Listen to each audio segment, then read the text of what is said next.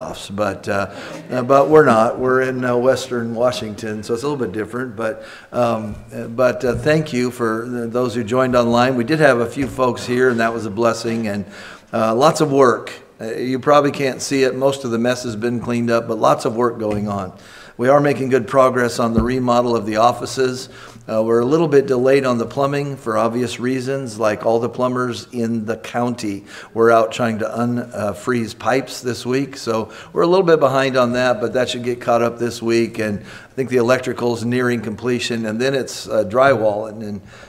So continue to pray for that. Thank you for your patience during some of the stuff. If you don't know where the offices are at, just holler. Just stand in the hallway and say help, and somebody will come running out of somewhere. But they're just a little bit out of pocket right now. But praise the Lord that we're able to get those things done, and for the work that was done. We also had a crew of people in this week, and there'll be some either tomorrow or Tuesday finishing up putting in our security camera system so that we can have record of that. Now remember that our purpose, of course, is to some degree the security of the building. We are interested in that, but it's also, and our real reason for going down that road was the protection of our children and giving observation in the classrooms to how our children are being cared for. So that there's never a time that someone who would mean to do the wrong thing would have liberty to do the wrong thing. We're concerned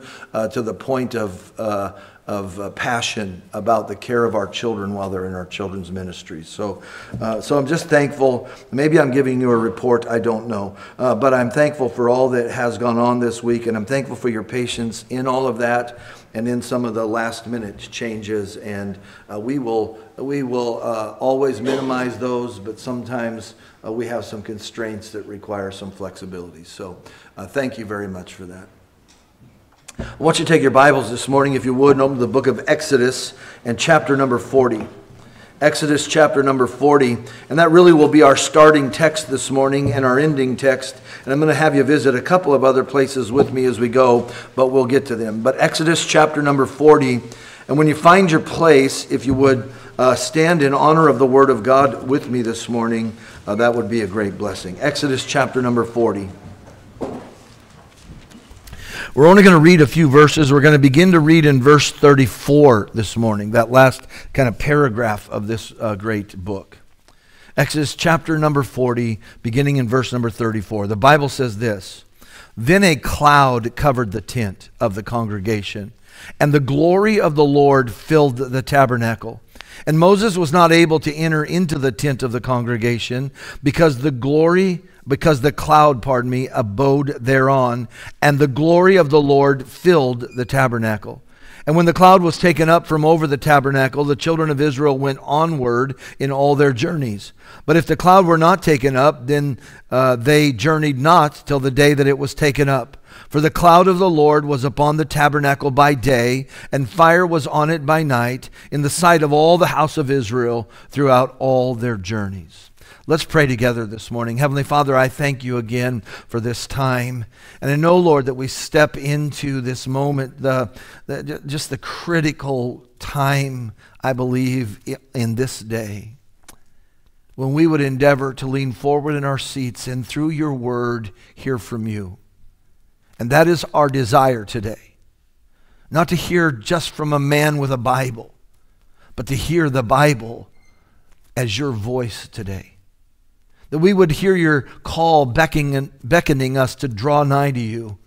That one that's here today that doesn't know Christ as their Savior would just see you so clearly that they could not help but to inquire of how they might have everlasting life and be drawn nigh to you. And God, that you would be honored in this place. Honest glory would be experienced by you, and you would manifest that in our church and in our lives in this day. We're excited and humbled to come before you. Lord, we want to be very reverent, and yet we want, Lord, to not miss a drop of what you have for us. So help us as we look into your word. And I pray these things in Jesus' name. Amen. Thank you for standing, and please be seated.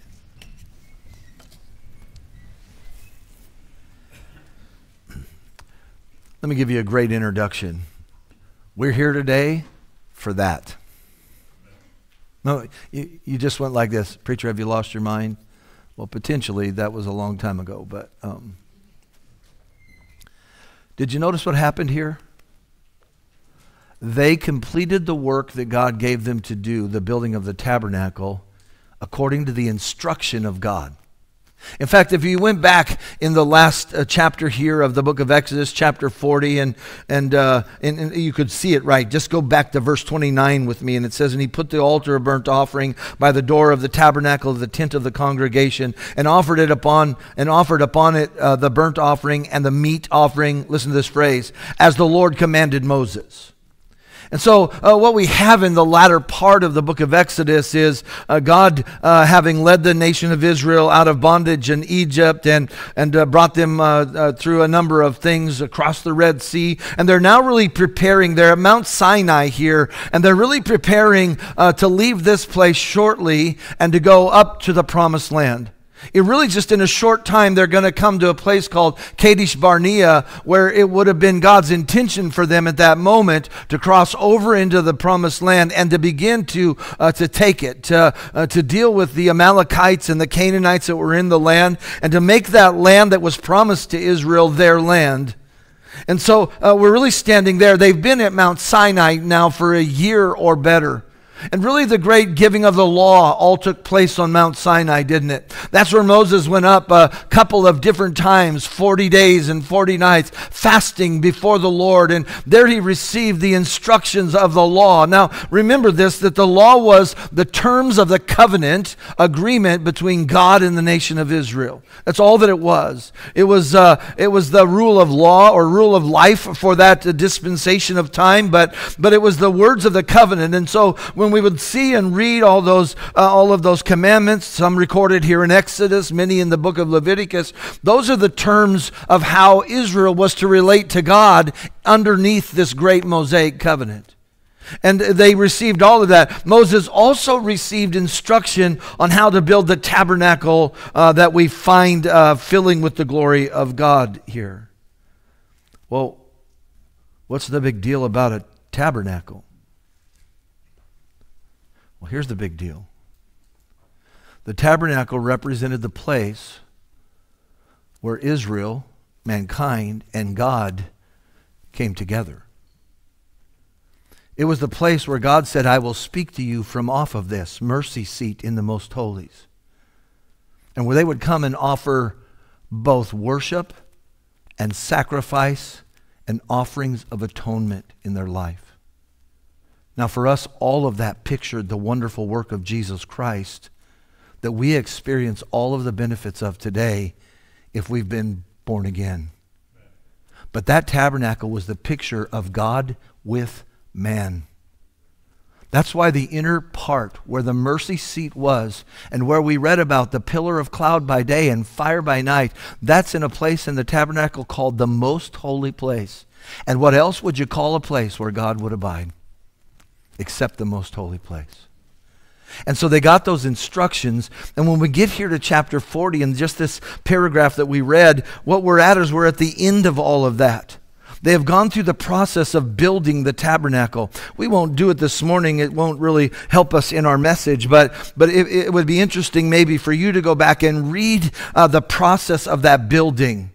And while it's not spoken in day-by-day terms, but the details and the all that goes on is given very clearly by God.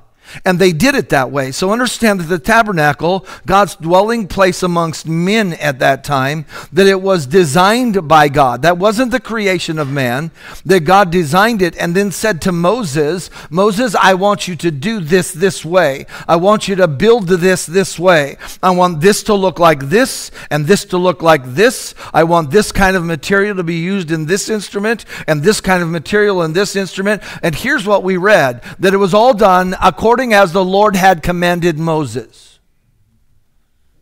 Now there was a result to that, and it's what we're after.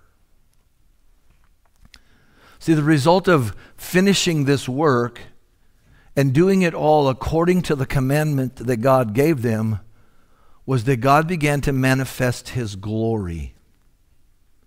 Now, glory is a hard thing often to understand. But I want you to notice this, and we'll talk about that in a moment, and we'll come back and finish here. But I want you to notice that God's glory was something that was real and present in their life. And it was so thick or so present that Moses could not go into the tabernacle. This was the place where Moses would go and sit in the holy place, God there with the veil between him and God in the most holy place. And God promised there and did give him instruction or spoke to him from there.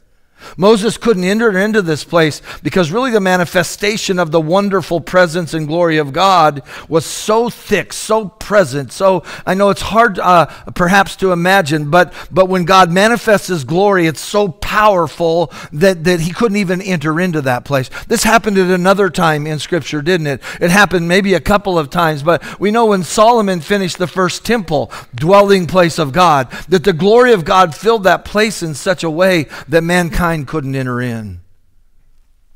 Now listen, we should not expect that today a smoke and fire substance or manifestation of the presence of God will fill this building to where you can't enter in.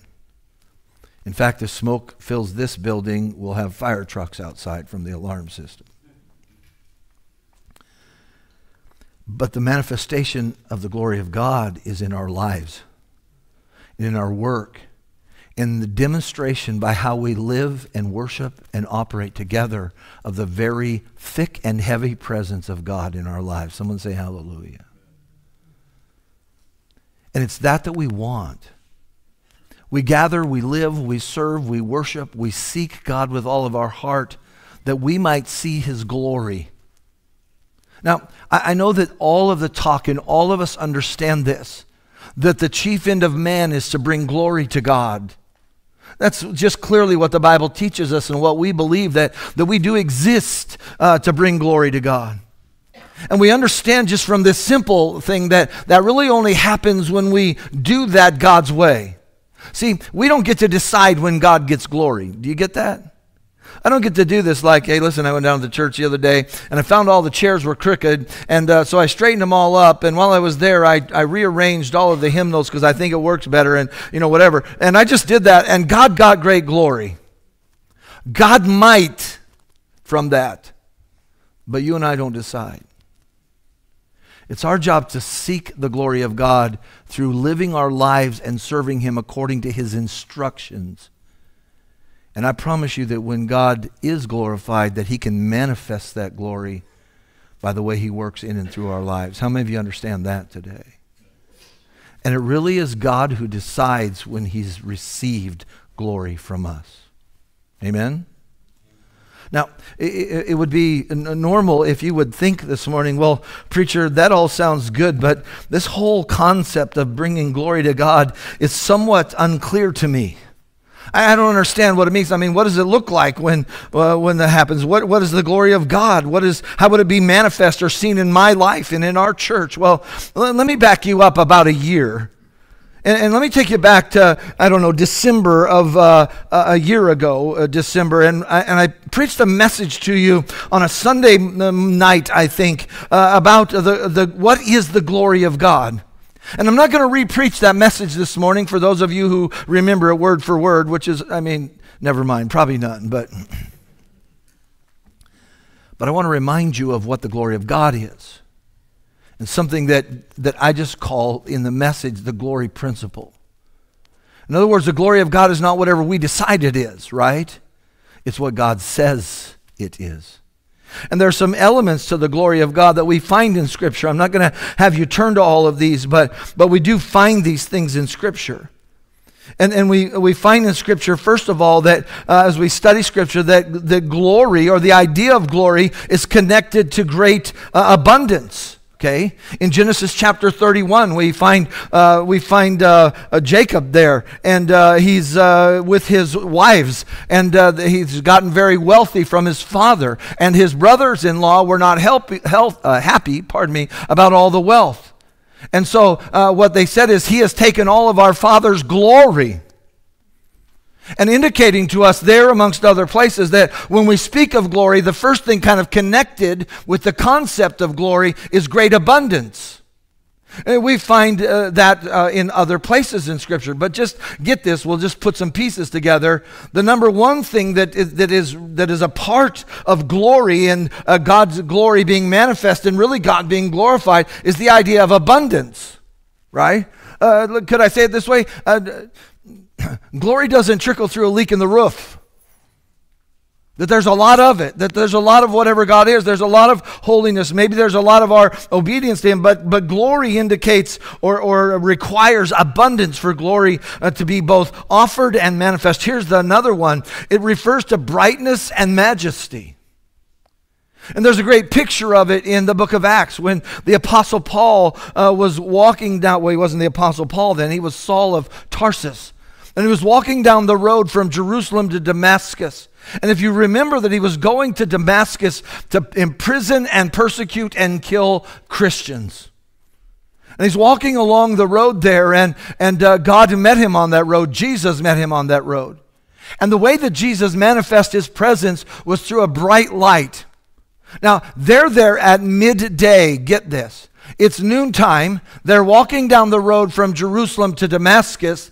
Saul of Tarsus with a band of men, letters of authority from the elders and leaders of Israel, and they got blood on their mind and probably a scowl on their face like, let's go get those Christians. And Jesus manifests His presence in a light that is so bright that it stopped them in their tracks. And Saul of Tarsus fell on his face and heard the voice that came from that light, the voice of Jesus Christ, that said, Saul, Saul, why persecutest thou me? He got up from that thing blinded. But in that moment he said this, Lord, what would you have from me? Later when he recounts it, he says that he was stopped in that road by the brightness of the glory. That glory, that bright shining light was so intense that it stopped him in his tracks, caused him to fall on his face and begin to acknowledge Jesus Christ as God. And he got up from that and would become the Apostle Paul. But understand that in the idea of glory, there's not only abundance, but there is brightness. In other words, glory can never be seen or offered or observed in secret. It can't really be seen in hiding. That if God's getting glory, there's something being done that stands out. Let me tell you how much it stands out. It stands out in contrast to any background. Well, preacher, why do you say that? Here's why. Because the brightest part of the day is when? Yeah. And at that time, he's walking in the brightest part of the day. And there's a light so intense compared to all the light around it that it stopped him. I'm telling you, if this had been a double D cell, a flashlight, he wouldn't have even noticed. This was light so bright and so intense that its source had to be, and its purpose had to be something that other than just lighting. Because it stood out, this is an amazing thought, it stood out in contrast to full daylight. And understand this glory principle. That if glory is offered, experienced, or observed, there's the idea or the necessity of some sort of abundance. And there is brightness or majesty associated with it. You can't miss that when God manifests His glory. Right? Here's the third thing. It also has the idea of dignity, of weightiness, really of a kind of a special, a set at another level, almost a one-of-a-kindness. And we read of it or learn of it in John chapter 1, the Gospel of John, where it describes Jesus has coming and manifest Himself. And this is what it says of Jesus in John 1 and verse 14. And we beheld His glory, dignity, weight, value, uniqueness, as of the only begotten of the Father. John writes and says, we recognized Him for who He was. He was the only begotten Son. He was God the Son. He was God manifest in the flesh. And we beheld that which only really belongs to God, that dignity and honor and weight and even majesty again. And so understand that when the Bible talks about glory, it's always talking about really those things that come together, that both are offered and that are manifest in God's glory. And they have to do with abundance, right? And with brightness or majesty, and that stands out against any background or contrast, and with weight or dignity, that which is of great value and honorable amongst all who observe it. The glory principle in Scripture. And so it tells us in that idea, in 1 Corinthians, this whole passage, but it tells us how God's glory can be seen from and in our lives. And it says this, and again, quickly, I want to get back to the book of Exodus, but it says this, listen, if God's glory is going to be seen in our life, it first of all has to be observable. It has to be in our body. Do you understand that? You may say, well, preacher, duh. No, not always duh, because a lot of people say, I'm just glorifying God in my heart. But would you understand that it's impossible for me to sit in a dark room and honestly bring honor or glory to God? I could worship God, I could praise God, but the idea of bringing Him glory, of Him standing apart and being seen for who He is, really will never happen except it happen in the works and deeds of my body. Do you understand that? I can profess that what I'm doing is for the glory of God, but if what I do doesn't really live up to this principle of majesty and of abundance and of brightness and of dignity, then the truth is I don't. It has to be done in our body, that we have to show God's importance in our body. If we're going to live lives that bring glory to God, that we need to do it right now. Not only do we need to do it in our body or before men, but we need to do it now. Today is the day that we glorify God with our life. Not later down the road, not when we retire, not when we get to be old. Today is the day. I'm just going to get this out of the way. I don't know what will happen, but I know some of you are going to enjoy it. Then I'm going to get your attention back and we'll finish preaching. My wife and I looked at a house that we actually liked yesterday.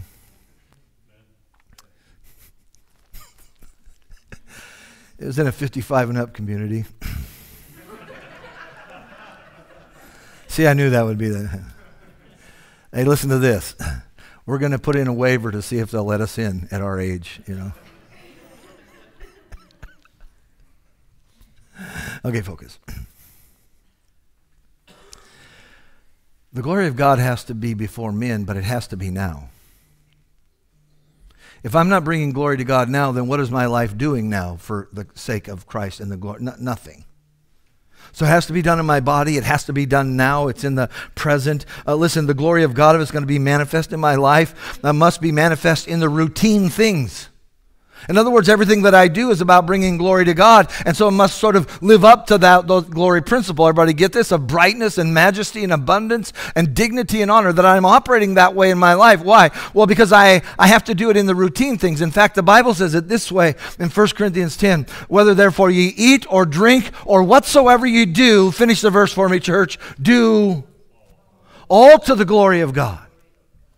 The most routine things of life are to be about glorifying God from the life of a believer. And it has to be there. If all I do is live my life for me and not for the glory of God in this part, but I come to church on Sundays, I have one of those big, really nice looking hats with fruit on it, and I don't know, and I sing with a really loud voice so everyone can hear me and go like, wow, I wish he wouldn't sing so loud. And if that's what I think is bringing glory to God, and yet the rest of my life has no consideration of God, there is no glory to God. It has to be in the routine things. It has to be in how I deal with my wife when you're not there. How I deal with the people when I'm driving down the road who get in front of my big truck like they want to commit suicide. How I deal with them.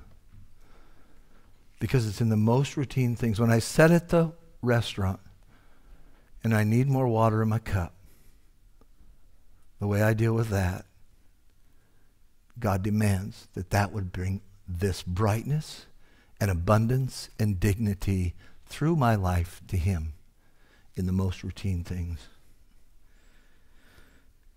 And in order to do all of that, 1 Corinthians says that I have to realize that I am not my own master, but that I am a servant of the King of Kings and Lord of Lords. It's the principle of glory. And it is what we're aiming at. But we find it in Exodus. We find that everything came together, and we see all of those things. We see abundance. The glory of God, the cloud was so thick, there was so much of it that they couldn't enter into the tabernacle. And then the pillar of fire was so bright that it was seen, and the glory, by everyone all time during their journey, even in the most routine moments. Do you know that when Israel was sleeping in their tents camped, that the glory of God was emanating from that place? The most routine things, the brightness and majesty and dignity and glory of God was manifest in their life. And that's what we're after. We all say it. Well, we just want to live our lives for the glory of God. Well, that's what we're after. Everybody clear so far? So how did they get there? How did they get to the place, and what does this have to do with missions? Well, in the book of Exodus, I want you to turn back a few chapters, because I want to look at what they did quickly to understand how they got to Exodus chapter 40. So go back with me to Exodus chapter 31. In Exodus chapter 31, God is giving the instructions for the building of this temple and who's to do it and how and when to Moses. In Exodus chapter 31, verse 1, the Bible says this, "And the Lord spake unto Moses, saying, See, I have called by name Bezaleel, the son of Uri, the son of Hur, of the tribe of Judah, and I have filled him with the Spirit of God in wisdom and in understanding and in knowledge and in all manner of workmanship." And so, watch how this worked. God, whose glory is to be manifest, really manifests his glory on Mount Sinai. The fire and the cloud by day and by night were there. And he calls Moses up into them and says, Moses, let me tell you what I want, so that through your life and through this nation, my glory will still be manifest. And I'm going to give you the responsibility to put the workers together to get it done. How many of you know this, that the nation of Israel was not something, and the work of the temple was not something that could just be done or not done, but that God put in it or in place a leader to make sure that it got done, to make sure they had the instructions, and to make sure that the people were in their right place and that the work got done according to God's instruction. And that leader was Moses. And can I tell you this, that the truth of the matter is that no institution, no body, no church, really no family can ever come to the point where it consistently, through their lives, brings glory to God without somebody having to be the one that's the leader. Now, not a dictator, not a despot, not a potentate, not a king, none of those things, simply the leader. And the role of a spiritual leader is both to hear from God and to take those things and to give them to others. Now, he's not the only one that hears from God. He's not the only one enabled by God. We'll see that. But his role is to hear from God and say, that's where God wants us to go. Come on, y'all, let's go. And it always requires leadership under God. Now, please get this right. Leadership under God. Not leadership beside God, or not leadership for God. Leadership under God. But for God to get glory from our church, it just like there will require leadership under God. Now, you say, well, preacher, are you tooting your own horn here? I hope not. My horn is rusty and out of tune. I just know that God has a plan and a program, and he has a structure that he has put in place for us to operate on. And what do we have? We have homes with leadership in them, don't we? There's spiritual leadership in every home, even if it's not always where it would best be. And I understand that we as men and husbands have a role of spiritual leadership that is different than our wives. It's not that theirs is less, it's different. And if we're not executing that, it's very difficult for our home to demonstrate the glory of God. There's always leadership under God. What do I mean by under, Matthew? I mean submitted to God, don't I? Not lifting itself up and saying, I'm the king and leader here, and you'll do what I say or I'm going to throw you out of the parking lot. That's not the kind of leadership that's under God. The kind of leadership that's under God is shepherding leadership, isn't it?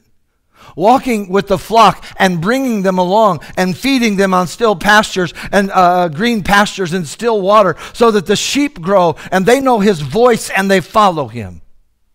But there will always be leadership under God. The second thing that we find here in Exodus chapter 31 is we find that there are people who were given some very clear talents and abilities by God. When you look, chapter 35, go there with me. It says that he had called Bezaleel, the son of Uri, the son of Hur, and the tribe of Judah, but there is always that. Go to chapter 35 of Exodus and verse number 2. Well, let's start at verse 1. In verse number 1 it says this, and Moses gathered all the congregations of the children of Israel together and said unto them, these are the words which the Lord hath commanded that ye should do them.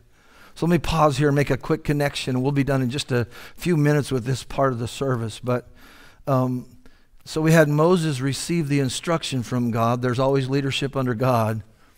And now here in 35 we have Moses standing in front of the people saying, this is what God said for us to do.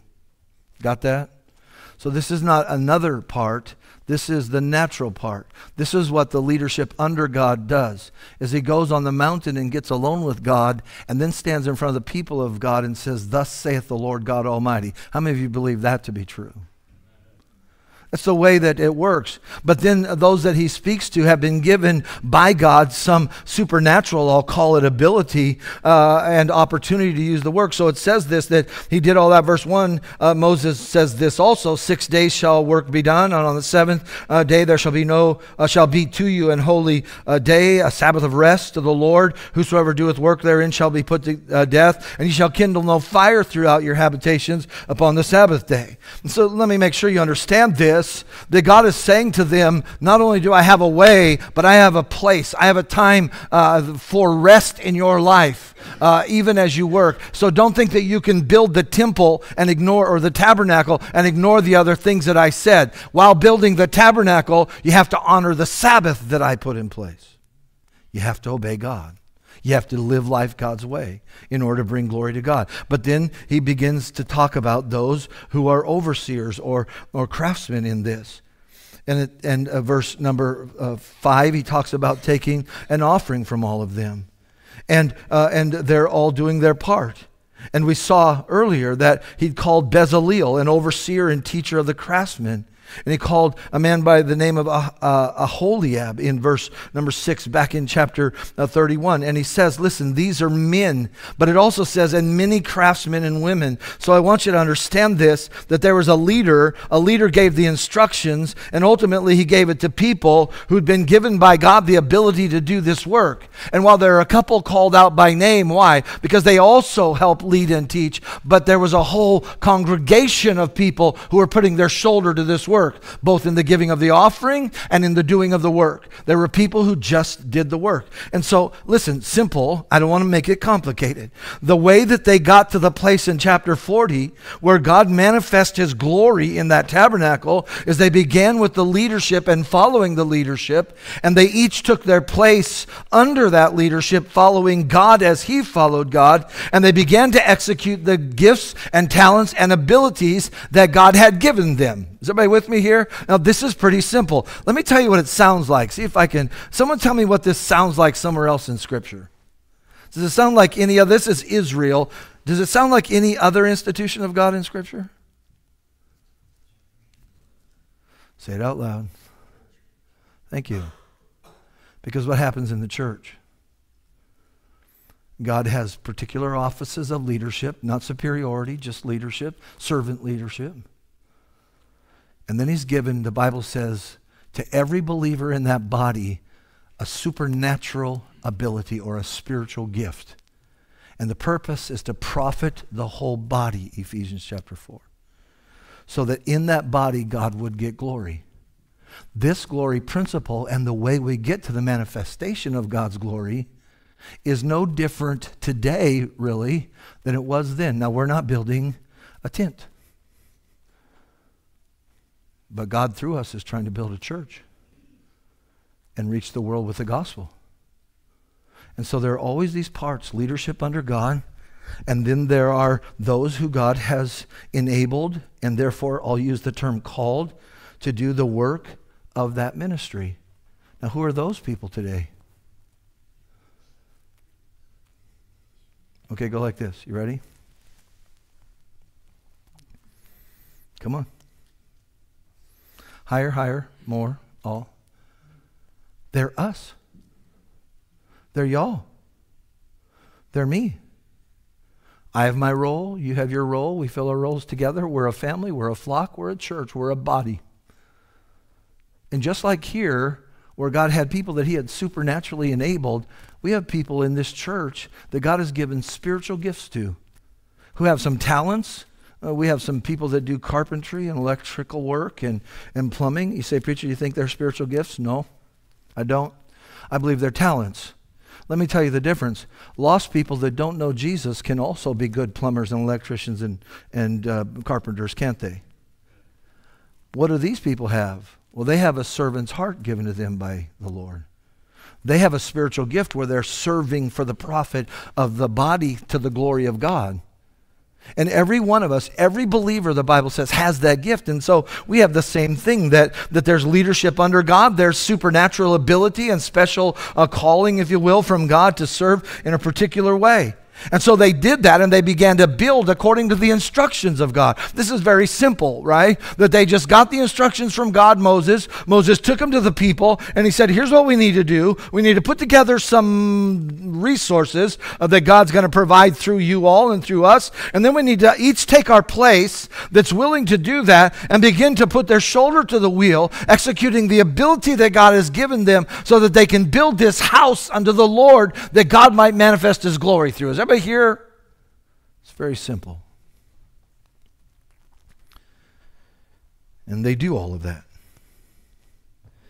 And if we believe the instructions that they were given, and I do, it was a pretty spectacular place for a tent. This might be the first occasion of glamping in all of the world.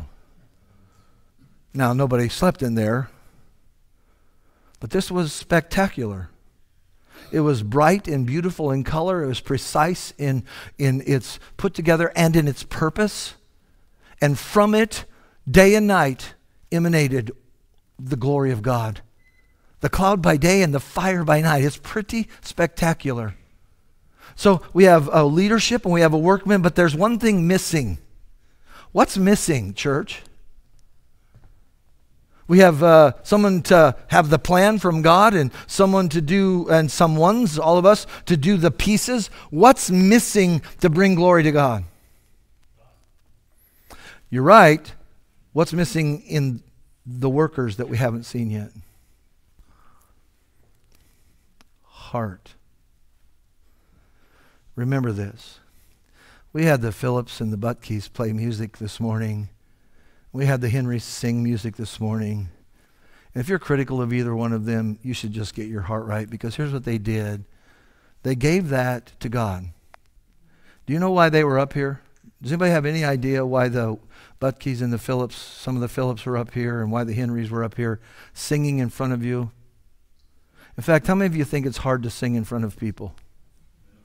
Very few. Everyone with their hand down, here's your opportunity. Give me a cordless mic and see who wants to sing. They're not up there because it's easy. And check this out. The amount of money we pay them is zero. In fact, we expect them to give money. Well, we don't. God does. You know why they're up there? Because they're willing and they desire. It's about the heart. We could hire piano players. We don't. They sound like they should be hireable, but we pay them the same amount we did the singers this morning.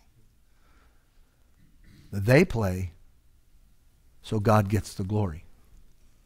They're taking those things under leadership and they're using them for the good of the body. They're filling their role, and they're desiring that through this. Listen, if they're up there so you applaud for them, if that's why they're there, you and I might not ever know that, but God does, and they've already got their reward. But I'm telling you this, that these things are being done because it's necessary, not just talent, not just ability, but that we would have the right heart before God, before God's glory would ever be manifest in our life. This is the part I want you to get. We'll take 3 or 4 or 12 minutes to do it, but please listen to me. We see it greatly in chapter 35 and 36, and it describes in 3 different terms the condition of the people's hearts.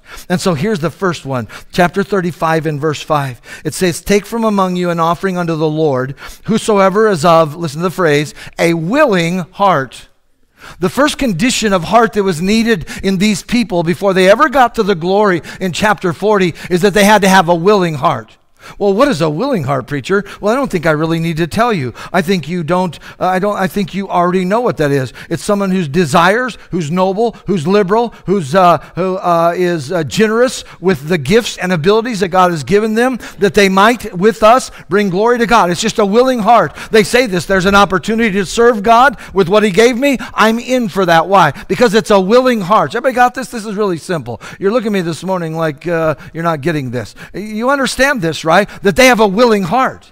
Why do you think there are people standing at the back door greeting you, or people that came up during the week and cleaned off snow, or Will in there and working until the electrical stuff until he can't stand up, and we about had to take him out in a wheelchair one day, I think. But why do you think he does that? We're paying him a great deal of money too, just so you know. The electrician, tell him, Will, how much are we paying you?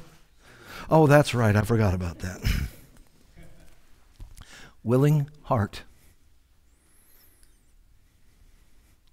Before there will ever be glory to God from our life, we have to examine what's going on inside of us. And not saying, if it goes my way, I'll do it, but saying, it's what God said, and I'm willing and submitted to Him. Here's the second thing about the heart that we see very quickly this morning. In chapter 35, if you skim down just a little bit, but we not only see a willing heart, but we see a heart that's available and empowered.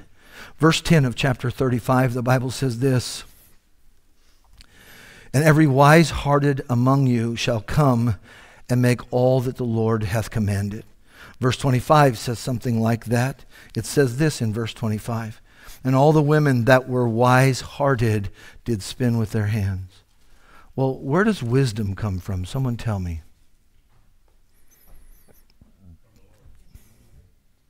Yeah. There is a wisdom of the world, the Bible says, and that it's foolishness to God. The wisdom that matters, that enables us to do the things in life and to live the lives that bring glory to God, comes from the Lord. And they're wise-hearted because they're humble before the Lord. God resisteth the proud, James writes, but gives grace to the humble. And the way you and I find wisdom and ability to serve Him in ways that we would be afraid to do and have no ability to do is by being humble and available, or wise-hearted, humble and available to God. And then there's one more thing about the heart. And if you look again with me in verse number 21 of chapter 35, the Bible says this, "And they came, everyone whose heart stirred him up." And the phrase is repeated a number of times throughout this, that whose heart stirred them up. Verse 26 says this, "And all of the women whose heart stirred them up." Verse number 2 of chapter 36, just down the few verses, says this, "And Moses called Bezaleel and Aholiab and every wise-hearted man in whose heart the Lord had put wisdom, even every one whose heart stirred him up to come unto the work to do it." The third part, we have a wise-hearted, right? We have a willing-hearted, available, wise-hearted, right? Humble and surrender to God. And then we have this one, whose heart stirred them up. Now please get this. It doesn't say they stirred up their hearts. Do you see that? It says their heart, or their inner man, stirred them up. And literally, they were being driven by the motive of love and passion for God. The inward man caused the work to come from them. Their heart, inward man, stirred them up to do the work. And it was a heart of passion, love, and desire for God.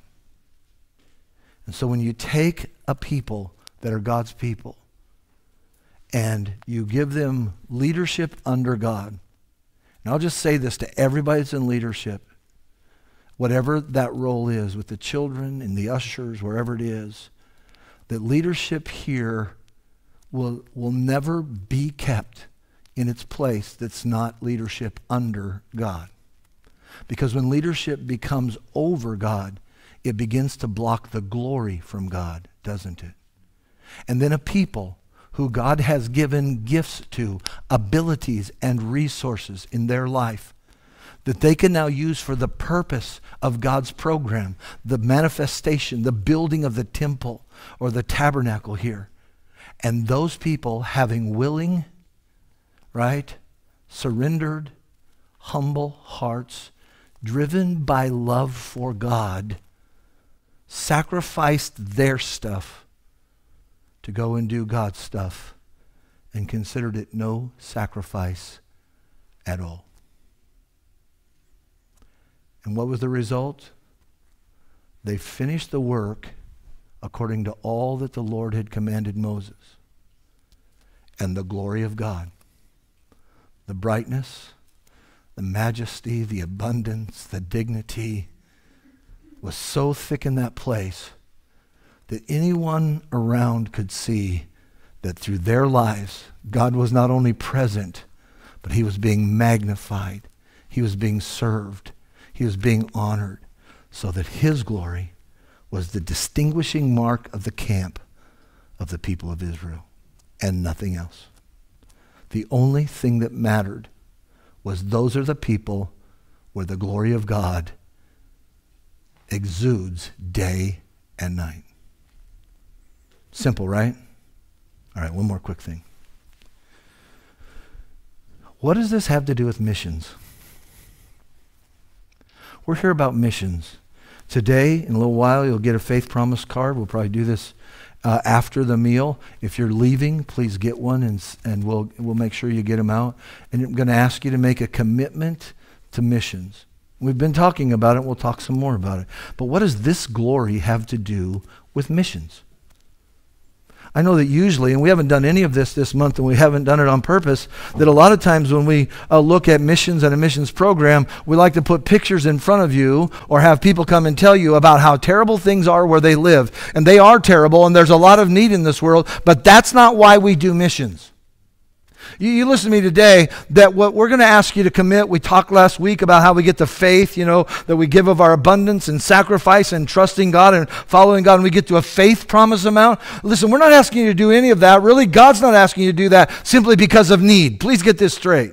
Missions is not first about need. There are needs involved. Missions is not about needs. Say that with me. Missions is not about need.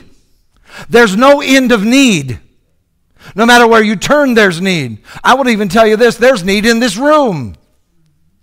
Do you understand that if we begin to try to do the work of God and it's about need, it's about the need of those people over there, those needs matter, but that's not what we do this work for.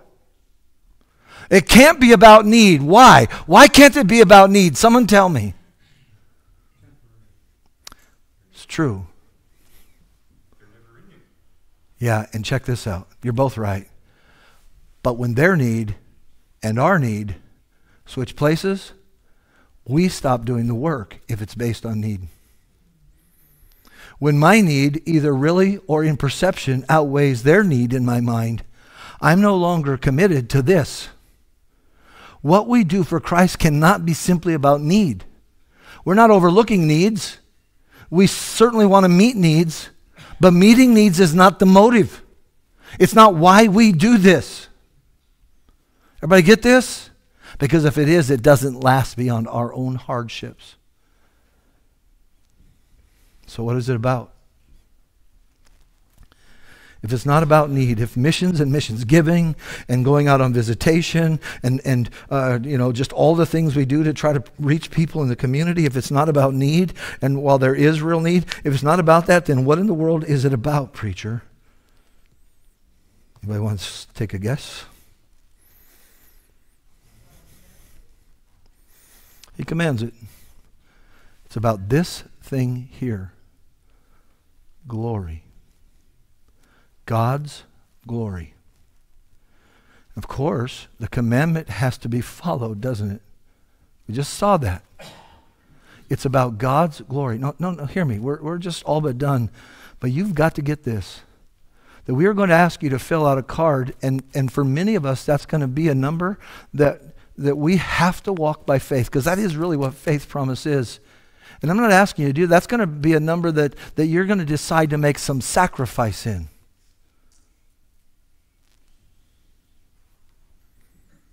And it's about glory. All of it is about God's glory. It's never about the need. It's about God getting glory through the work he does, and that Jesus is the inheritor of those for which he died. Let me read you a quick story, and we'll move on. It's part of a message. It's a message preached years and years ago by a man by the name of Paris Reidhead. You can find the whole message on the internet and listen to it if you desire. I would encourage you to, in fact. The title of the message is 10 Shekels in a Shirt. And it comes out of a story of Micaiah in the Bible. And Paris Reidhead, believing that he was doing the justice work of God, went to Africa as a missionary. And what I'm going to read to you right now is what goes on in his life, just a couple of minutes, while he's a missionary in Africa. Listen to his testimony. He starts out by saying this: "Now I ask you, what is the philosophy of missions? What is the philosophy of evangelism? What is the philosophy of a Christian? If you ask me why I went to Africa, I will tell you I went primarily to improve upon the justice of God. I didn't think it was right for anybody to go to hell without a chance to be saved, so I went to give poor sinners a chance to go to heaven. Now, I haven't put it in so many words, but if you'll analyze what I just told you, do you know what it is? Humanism. That I was simply using the provisions of Jesus Christ as a means to improve upon human conditions of suffering and misery. And when I went to Africa, I discovered that they weren't poor, ignorant, little heathen running around in the woods looking for someone to tell them how to go to heaven, that they were monsters of iniquity. They were living in utter and total defiance of far more knowledge of God than I ever dreamed they had. They deserved to be condemned to hell because they utterly refused to walk in the light of their conscience and the light of the law written upon their heart and the testimony of nature and the truth they knew. And when I found that out, I assure you, I was so angry with God that on one occasion in prayer, I told him that it was a mighty little thing he'd done, sending me out there to reach these people that were waiting to be told how to go to heaven. And when I got there, I found out they knew about heaven and they didn't want to go there, and that they loved their sin and they wanted to stay in it. I went out there motivated by humanism. I'd seen pictures of lepers and pictures of ulcers. I'd seen pictures of native funerals. I didn't want my fellow human beings to suffer in hell eternally after such a miserable existence on earth. But it was over there in Africa that God began to tear through the overlay of humanism. And it was that day in my bedroom with the door locked that I wrestled with God. For here was I coming to grips with the fact that the people I thought were ignorant and wanted to know how to go to heaven were saying, someone come teach us, actually didn't want to take the time to talk with me or anybody else. They had no interest in the Bible, no interest in Christ, and they loved their sin and wanted to continue in it. And I was to that place at that time where I felt that the whole thing was a sham and a mockery, and I had been sold a bill of goods and I wanted to come home. There alone in my bedroom, as I faced God honestly with what my heart felt, it seemed to me that I heard him say, yes, will not the judge of all the earth do right? The heathen are lost. They are going to go to hell. Not because they haven't heard the gospel, They're going to go to hell because they're sinners who love their sin, because they deserve hell. But I didn't send you out there for them. I didn't send you out there for their sakes. I heard as clearly as I've ever heard, though it wasn't with a physical voice. But it was the echo of truth of the ages finding its way into an open heart. And I heard God say to my heart that day something like this: I did not send you to Africa for the sake of the heathen. I sent you to Africa for my sake. They deserved hell, but I loved them, and I endured the agonies of hell for them. I didn't send you out there for them. I sent you out there for me. Do I not deserve the reward of my suffering? Do I not deserve those for whom I died?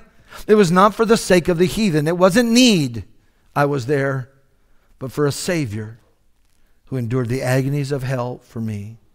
But he deserved the heathen because he died for them. My eyes were opened. I was no longer working for Micah and 10 shekels in a shirt, but I was serving a living God. Do you see? Let me summarize.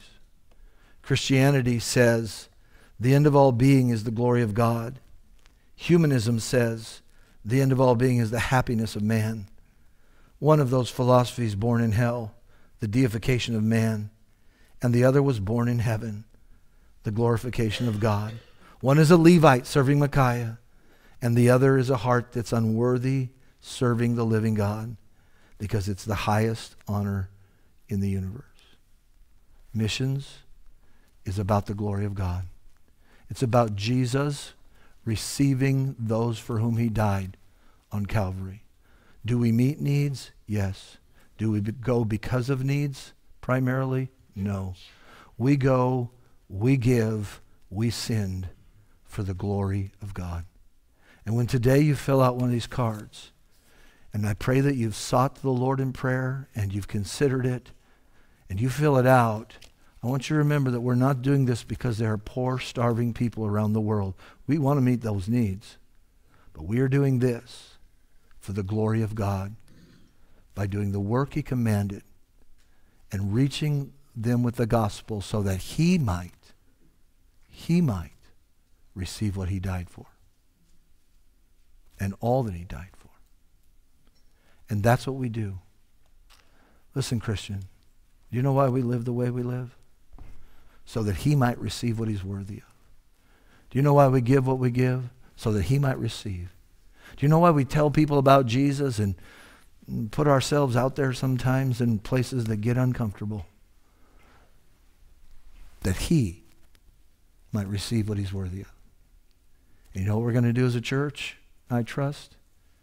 And that is make a commitment that might cost us, but that causes him to receive what he's worthy of. We do all of this for the glory of God. Hey, listen, if you're here today and you don't know Jesus Christ as your Savior, can I tell you we'd like to see this place filled with the glory of God today? And if you're here, you don't know Jesus Christ as your Savior, we would invite you to come and let us help you. And someone will take a Bible and show you how Jesus can be your Savior. Can I tell you what would happen? Glory will come down and fill you today. Amen. And you'll have a new life in Christ. And he'll begin from your life to receive what he died for on Calvary. I'm going to have a word of prayer with you. We do have to get the faith promise today. We're going to do it at the end of our meal. If you're done, if you're not able to stay for the meal, please get a faith promise card and I'll give you any instruction you need. We invite everyone to stay, visitors or otherwise. We have too much food, we'll eat it all. But today, Christian, before you give your faith promise commitment, would you take this minute as the piano will begin to play in just a second? Would you take this minute and commit your life not to meeting needs, but to seeking through all you do the glory of God? Maybe pray something like this, Christian.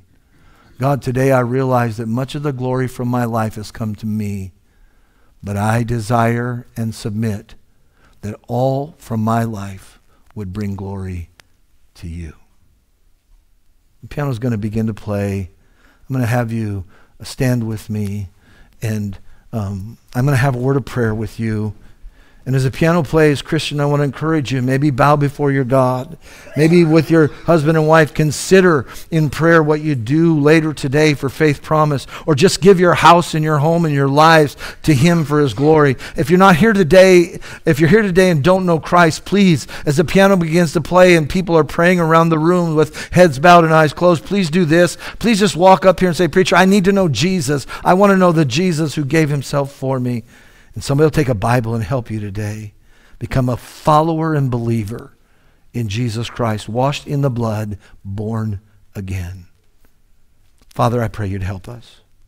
I know it's been kind of a long message and lots of pieces.